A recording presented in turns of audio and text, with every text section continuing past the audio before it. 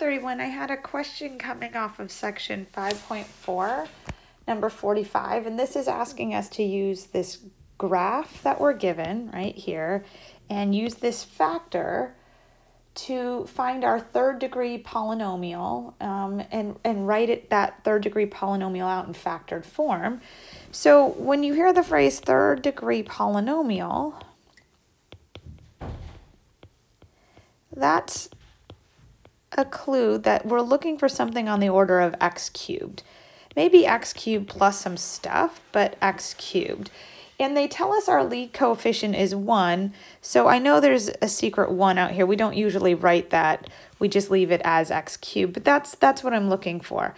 So far in my problem, I know that f of x is equal to x squared plus 2x plus 4. That was the factor that I was given, plus some other binomial. And I say binomial, and it needs to be linear. It needs to be of the form x minus k, something like that.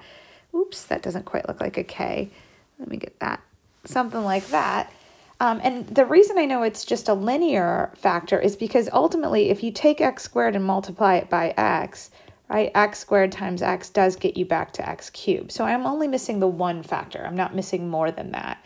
And just as a little side note, this quadratic factor is prime. If you tried to factor it or solve it by using the quadratic formula, you would get imaginary numbers. That's why you don't see any other x-intercepts here on the x-axis.